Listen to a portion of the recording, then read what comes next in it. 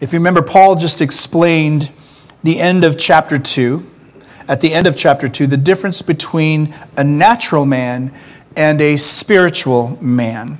A natural man, remember, is someone who cannot receive spiritual wisdom from God. He cannot know the things that are freely given to him by God, nor can he know the mind of God. All of those things, Paul says, are available to us. But the reason why is because he does not have the Spirit of God dwelling in him.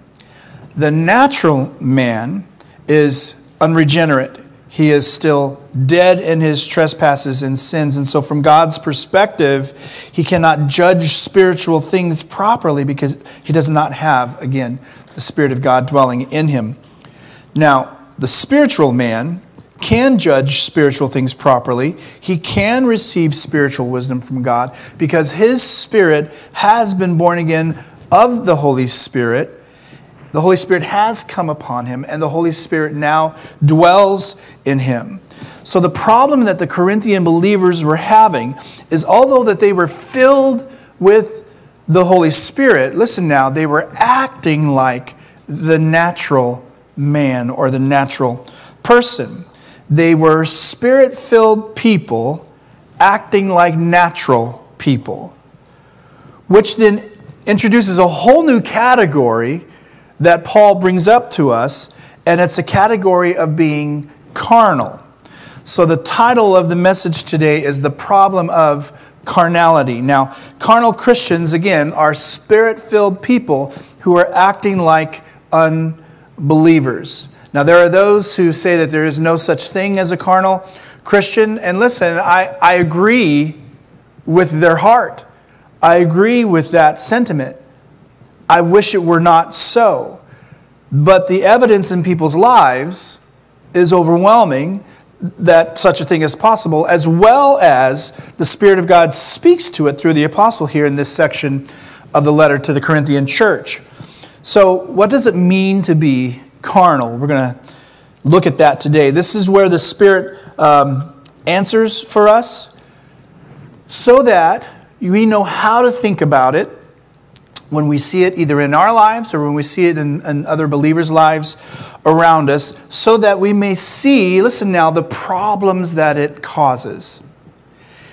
And so that we would do everything that we can to not walk in carnality. So, one of the problems of carnality that the Spirit points out, the first thing that we see here, is that he likens it to infancy. Look at 1 Corinthians 3, chapter 3, verse 1. He writes, "And I, brethren, I could not speak to you as spiritual people, but as to carnal, as to babes in Christ. I fed you with milk and not with solid food, for until now you were not able to receive it, and even now you are still not able to receive it." So, notice first thing, the Spirit through the apostle, he calls them brethren. He calls the Corinthian believers brethren. He's not calling them unbelievers. So he points to the evidence of carnality, and he likens it to infancy in that they are unable to comprehend bigger and better things about the Lord so that they can move on with their lives, that they can continue to grow. So the word carnal in the original language, it means to act fleshly. Fleshly. There is a difference between fleshy and fleshly.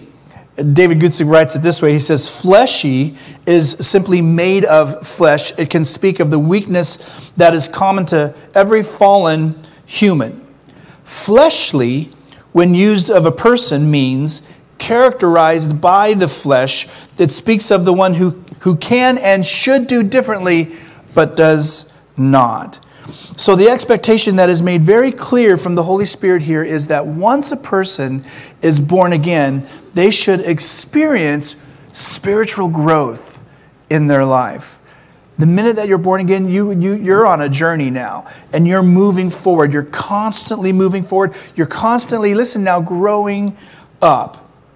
And so the Spirit makes this very clear in other places of Scripture as well. In Hebrews, the Spirit says through the writer, "For though by this time you ought to be teachers, You need someone to teach you again the first principles of the oracles of God, and you have come to need milk and not solid food.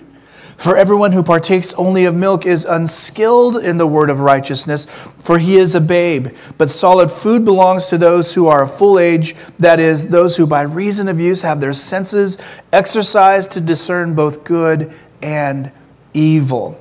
Spirit says elsewhere through the apostle to the believers in Ephesus, he says that we should no longer be children, tossed to and fro, carried about by every wind of doctrine, by the trickery of men, in the cunning craftiness of deceitful plotting. But speaking the truth in love may grow up in all things into him who is the head, Christ. So the expectation to grow is clearly communicated to all of us.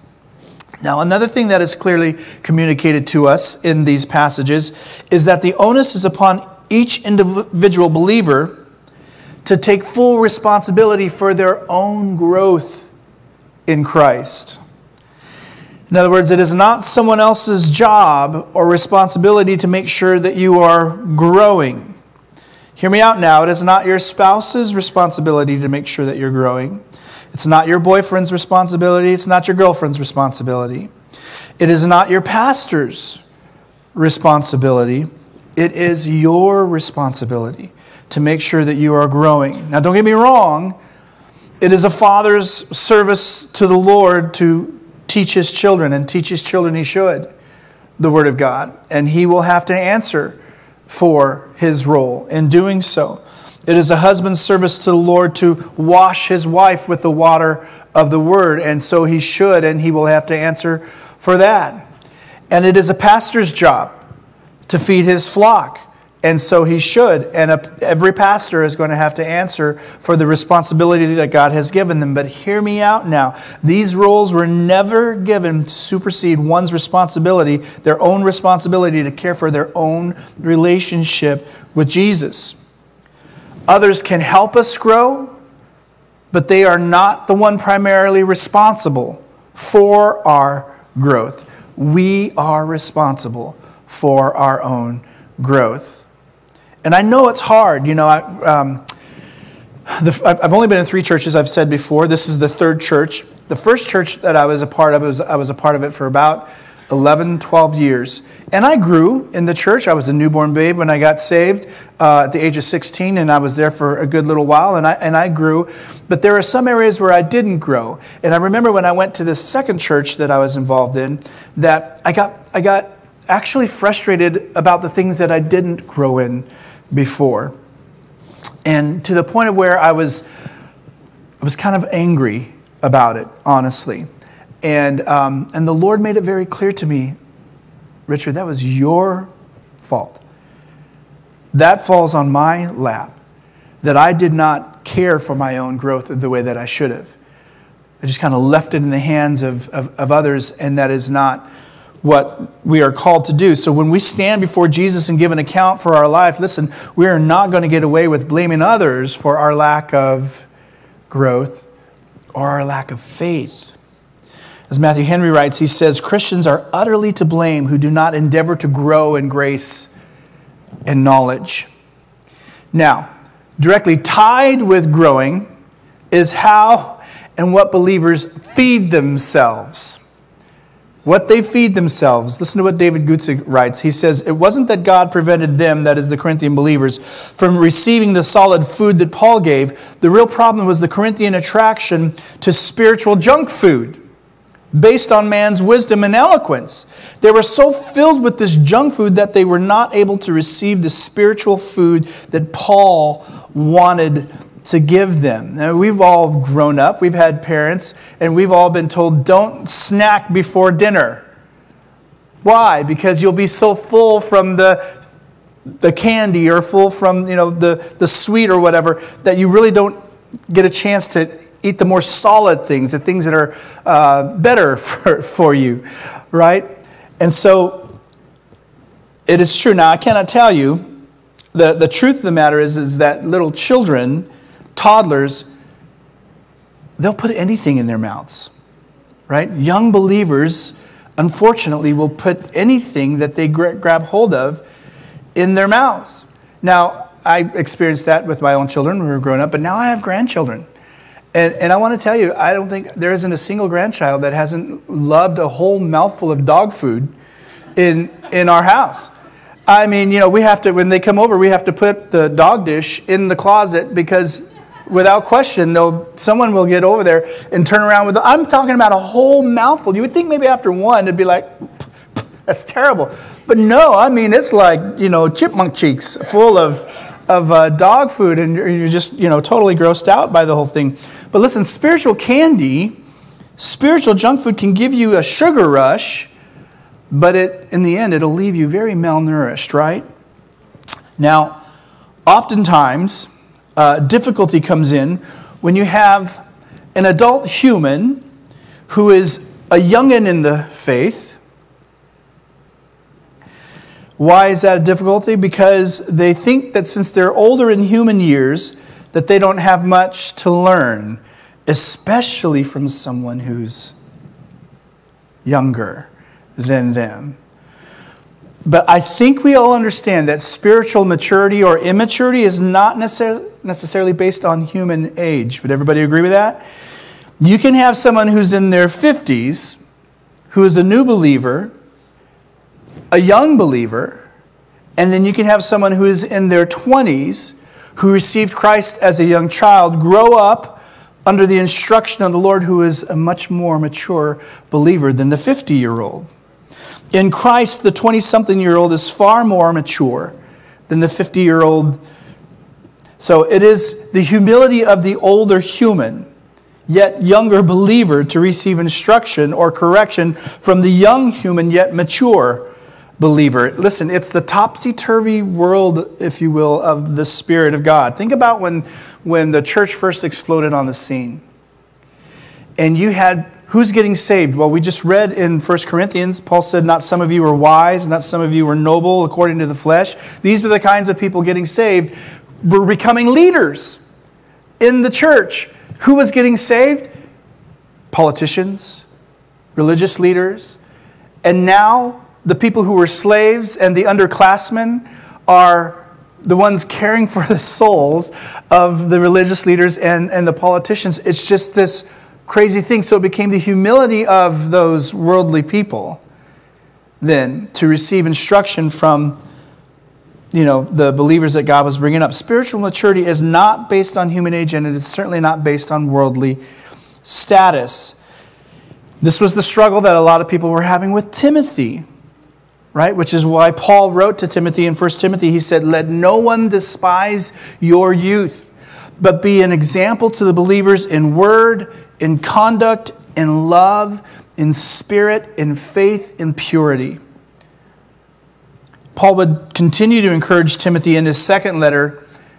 He wrote this, he said, but you must continue in the things which you have learned and have been assured of. Here it is, knowing from whom you have learned them, and that from childhood you have known the Holy Scriptures, which are able to make you wise for salvation through faith which is in Christ Jesus. It is a mind-blowing thing to speak to or even to hear a young person who has grown up in Christ, who is on fire for the Lord, pray. It is mind-blowing to hear them speak and to teach. You're like, how old is this person? Right? It's because the Lord has just anointed them and used them, and and the same is for all. It's for all of us to receive that same anointing, to receive that same maturity, that same process as we seek the Lord. Now, I love what Paul says about Timothy to the church in Philippi. If you marked Philippians, turn to Philippians it's actually chapter 2. I don't know if I made the correction. But Philippians chapter 2, look at verse 19. Paul writes this, he says, but I trust in the Lord Jesus to send Timothy to you shortly, that I also may be encouraged that when I know your state, for I have no one like-minded who will sincerely care for your state. For all seek their own, not the things which are of Christ. And here it is. But you know his proven character. That's Timothy's proven character. That as a son with his father, he served with me in the gospel. Therefore, I hope to send him at once as soon as I see how it goes with me. And so Paul, he cherished the investment of his mom, his grandmother, into his life, into Timothy's life. I know I've shared this before as well, but I think it was D.L. Moody who was once asked after a campaign if anyone had got saved at the campaign, and he said yes, 2.5 people. And they said, was that, trying to remember how it went. He said, was that 2 adults and 1 child? He said, no, it was 2 children and 1 adult. He said, the 2 children have their whole life to give to God, where the adult has wasted half of his life. Something very similar to that. I think I might have destroyed it. But we must always remember that man looks at the outward appearance, but God sees, right, the heart. And he weighs the heart. Carnality is equal to spiritual immaturity, no matter how old we may be in human years. Now, another problem or a sign of carnality or immaturity is thinking selfishly. So look at verse 3 in 1 Corinthians chapter 3. He says, "For you are still carnal, for where there are envy, strife, and divisions among you, are you not carnal and behaving like mere men? For when one says, 'Oh, I'm of Paul,' and another says, 'I'm of Apollos,' are you not carnal?" So we're going to pause there for a moment. You've got to let that sink in and think about that. What is he saying here? How does that apply to you? What does that mean? Well, think about, what is envy? What is strife? Divisions? What is it rooted in? I believe it's rooted in selfishness. The Spirit tells us through the Apostle James that where do wars and fights come from among you? Do they not come from your desires? I'm going to say that is your selfish desires. Pleasures that war in your members. You lust and you do not have. You murder and covet and cannot obtain. You fight and war, yet you do not have because you do not ask. Or if you ask, you do not receive because you ask amiss, that you may spend it on your, I'm going to say, selfish pleasures. When we envy someone, we clearly are not thinking in a way that is healthy. In fact, this could very well be a progression here, that envy leads to strife, strife leads to division, division leads to suffering. Just teasing, I just had to say that. And oddly enough, the selfishness of the Corinthian believers was over the men that the Lord had brought to minister to them. Now, people don't do that today, do they? Not at all. I prefer this pastor. Well, I prefer that pastor. Well, I prefer so-and-so. Well, unfortunately, we do. And oftentimes, without realizing it, the people of God, by doing such a thing, end up pitting one pastor against another, like it's okay to do, or if it's, some sort of almost treating it like a sports. I think sometimes pastors are looked upon like the quarterback of spiritual teams, right? They get all the praise when things go well, but then they get all the blame when things don't go well. But listen, last I remember, the last thing a Christian wants to be is a goat. There is no goat in ministry. You remember this song? I don't want to be a goat. Nope. Do you guys know that song? Let me sing it for you. I don't want to be a goat. Nope. 'Cause a goat ain't got no hope. I don't want to be a goat. Nope. I don't want to be a Pharisee. 'Cause a Pharisee ain't fair, you see. You guys never heard that song? Come on. I did children's worship for 12 years. There is no greatest of all time in the ministry when it comes to human beings. It's a carnal way of thinking about the Lord's ministers. I love what one Bible commentator said. He said, "So what was the use of fighting which of two nothings was greater?" And I've said this before, and I think it bears repeating. It is dangerous. It is hurtful for children to have a favorite parent. And it is dangerous and hurtful for a parent to have a favorite child. And so it is with the congregations and their pastors. This kind of thinking, I'm telling you, has led to more church splits than we could imagine. Hear what the Spirit is saying this morning. Thinking this way is carnal. A carnal believer is a Spirit-filled believer acting, thinking selfishly, which leads to envy, to strife, and to divisions. Believers should be purposeful in being productive, not destructive. Instead of spending time indulging our selfish desires, Christians need to spend time discovering the height, the depth, the width, the length of the love of God. That's where we need to concentrate. That's the focus. That's where we need to be spending our time. Lord, who are you? How can I know you more? Lord, show me who you are. Lord, show me your glory. Lord, I just want to see you. I just want to know you. Get our minds off of each other. It's just not healthy. It is not good. Another problem with carnality is it makes us short-sighted. Look at verse 5 in 1 Corinthians 3. He says, who then is Paul? And who is Apollos?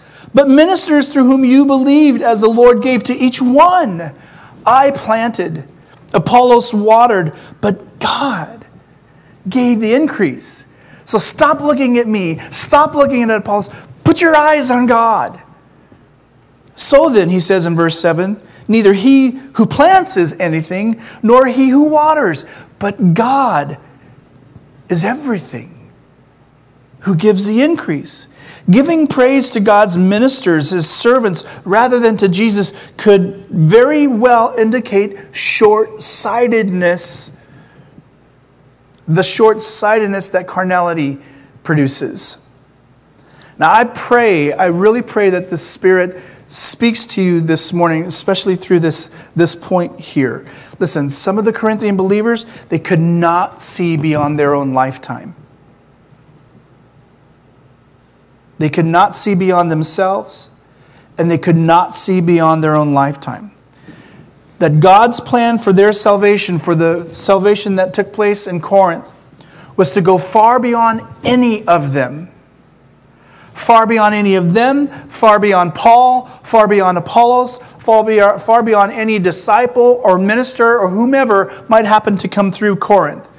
God's plan of salvation is to advance throughout the generations as they all submit to the Holy Spirit and as they are all participating and caring for the kingdom of God. For everyone to participate in caring for the kingdom of God, using the gifts that God has freely given us, whether you realize it or not, everyone, is to care for the next generation. For who's coming in after us? Who's coming in behind us? And when the people of God focus their selfish attention on which person God uses to minister to them, it's to be short-sighted. How many of you are familiar with Corrie ten Boom? Yeah. For those of you who weren't, she was a lady that went through the camps, the Nazi prison camps, and survived. And, the Lord used her tremendously. And she went through tremendous turmoil, but then the Lord used her tremendously afterwards. And she was once asked if it were difficult for her to remain humble. And she responded this way. She said, when Jesus rode into Jerusalem on Palm Sunday on the back of a donkey, and everyone was waving palm branches and throwing garments on the road and singing praises, do you think that for a moment that it ever entered into the head of the donkey that any of this was for him? She continued, she said, if I can be the donkey on which Jesus Christ rides in his glory, I give him all the praise and all the honor. So Paul's response is, who am I? Who's Paul? I'm a nobody. He's profoundly aware that he is a nobody. He's profoundly aware that Apollos is they're nobodies. It is not about us. It is all about God. So, of course, when I think of this, I tell you, and how it applies, I can't help but think of how it applies to us here at Calvary Chapel. And I want you to know, this church belongs to God. This is His. He is the one responsible for this. In fact, I blame Him for it. I do. Trust me, if it were up to me, I would have stayed where I was. I would have, because you want to know why? I think I'm a lot like a lot of you. You're comfortable. You're good. You're safe. There's not a lot of risks going on. Everything was great, right? I had everything.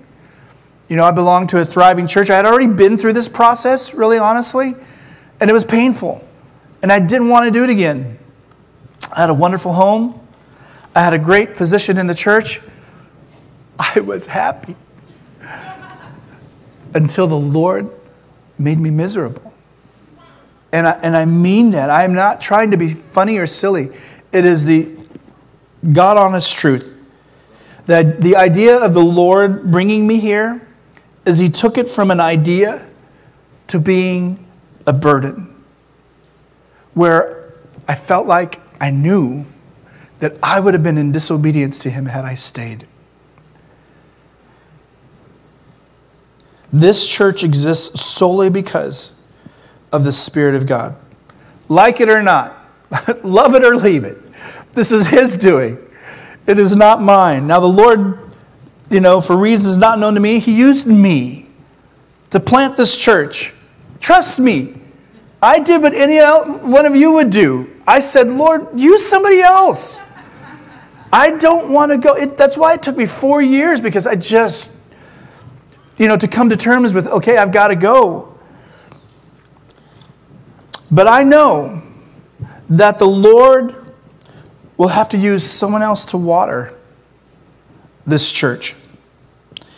And I pray to God that this church makes it.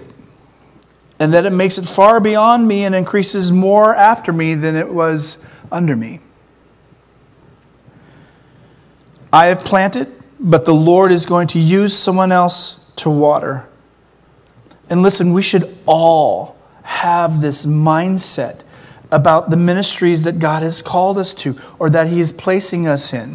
Whether it's a C group, or a ladies group, or a children's ministry, or a counseling ministry, or whatever it is that God has called you to think beyond yourself, to think beyond your lifetime in this ministry. It is a healthy way to think. Part of our job is to have God's vision that far exceeds our involvement. There's a couple of things that come from that healthy outlook of thinking beyond ourselves. One is it helps us to realize, listen now, that ministry does not belong to us. Ministry does not belong to you. It doesn't belong to me. It's the Lord's. Now, I want to share this with you, and I share this with you in all love. And I don't mean this against anyone in particular. It's just my experience over the years. I have, when you become a parent, your perspective changes about life. It changes about children. It changes about school. It changes about what you watch on TV. It changes about, all this changes. Listen, when you become a pastor, your perspective changes. It changes, how you look at church and how you look at all these things. I have seen people come into church and feel like they have a sense of ownership of, whatever ministry that they belong to. And I understand, because that's what the world preaches, that we should work as if we own it, like if it's ours. But listen, that's not a biblical concept. The biblical concept is that we are stewards, that it doesn't belong to us.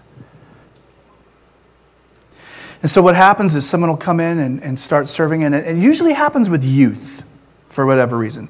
They come in and they start serving, and they get close to the youth, and then something happens. There's usually a problem with the leadership that the youth leader doesn't like, and then they leave. unfortunately, they still think the youth belongs to them. And so then they're trying to reach out and grab the youth and be a part of the youth's lives. We all operate under the auspices of whatever ministry that God has called us to. Not under. It's not our own. It doesn't belong to us. This church does not belong to me. The moment that God wants to take it from me, it's His to take it. It's His anyway, and He can do with it what He wants. You understand? That's a healthy mindset to have. So the first thing is that it doesn't belong to us. The second thing is that it produces in us, it creates in us a heart of a steward. God knows that we are far more careful to care for something that doesn't belong to us than we do with something that does belong to us. So stewardship has a tendency to produce faithfulness in a way that ownership never can. I'm not saying it doesn't, but it's just differently. For example, if you break something that you own, you may be just disappointed, but you're not going to be nearly as frightened or concerned as when you break something that you've borrowed or something that doesn't belong to you. If we all had the mindset of a steward, think about how much more careful we would be with our spouses, with our children, with our ministries, with our own lives. All precious things that are only given to us for a short period of time. This is why the Spirit encourages us in many places, as He does in 1 Peter, when He says, as each one has received a gift, minister it to one another as an owner. Do you see it? Is it on the screen? Does it say as an owner? Does it say own it? As a good steward of the manifold grace of God. The problem with carnality is to be filled with the Spirit but live like an unbeliever.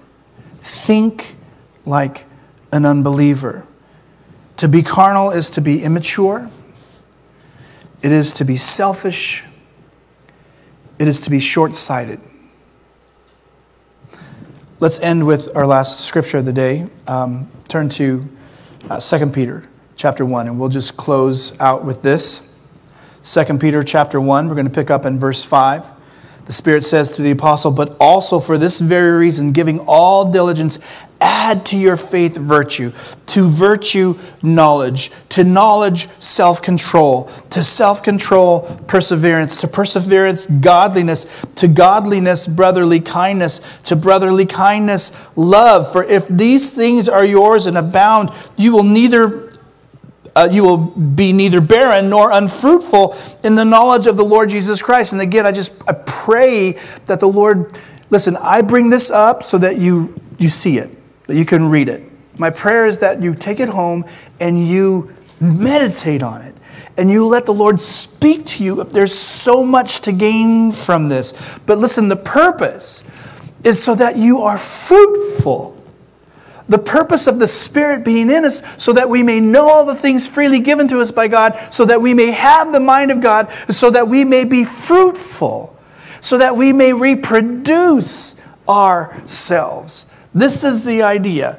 This is the whole point, the whole purpose. Look at verse 9. For he who lacks these things is short-sighted, even to blindness, and has forgotten that he was cleansed from his old sins. Therefore, brethren, be even more diligent to make your call and your election sure. For if you do these things, you will never stumble.